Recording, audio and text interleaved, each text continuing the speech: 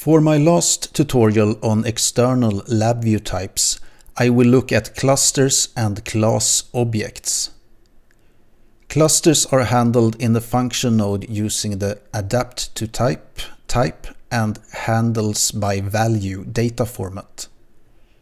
As you can see, my cluster here consists of an integer and a double. I also have a cluster array here.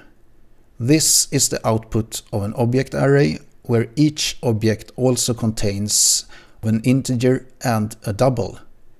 Here in the block diagram I retrieve my cluster, here's the retrieval of the cluster array, and here I access the values in the object array returned from this function node.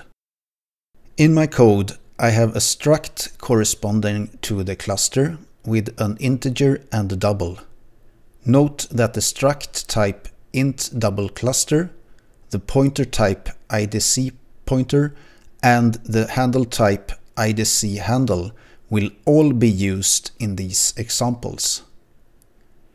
Even though the node was set up to use a handle, what is sent to my function is a pointer to the cluster, not a handle. It is still pre-allocated though, so it is accessed in the same way as before. It gets more confusing when using clusters in an array.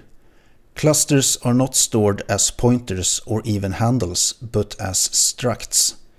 It does make memory management a little easier though, since I can allocate all memory needed in one go. Cluster arrays are represented with handles, just as expected. But here I allocate the handle including the structs, and then value access becomes a bit easier. Class objects is a different beast entirely. As you can see here, I have an array struct containing handles to my cluster struct, and the array handle that is sent to my class function points to an array that is already allocated with the correct size. I am not attempting any allocation in the code, I'm just accessing the array the way I would any other array. The array that is returned will show up in these four indicators. The way the block diagram is set up for the class array is quite different from other calls. The function node is still set to use adapt to type with handles by value. But the thing is that the function node doesn't accept a class as a parameter. You might be able to connect a class wire, but LabVIEW is going to crash. Likewise, if you connect an array and resize it in C, LabVIEW is going to crash as well. But if you set the array size beforehand, you will then be able to populate it. If I run this VI now, you can see that all values are transferred nice and proper.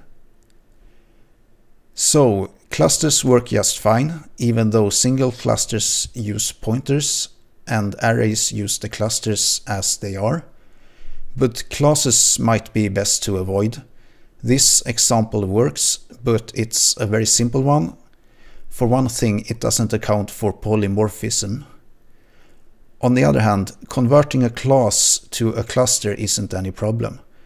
For small clusters or classes, it may be convenient to convert them to their individual values. I tried looking around for documentation about how to handle classes, but couldn't find anything. If you've seen anything pertaining to it, please leave a comment. Thank you for watching.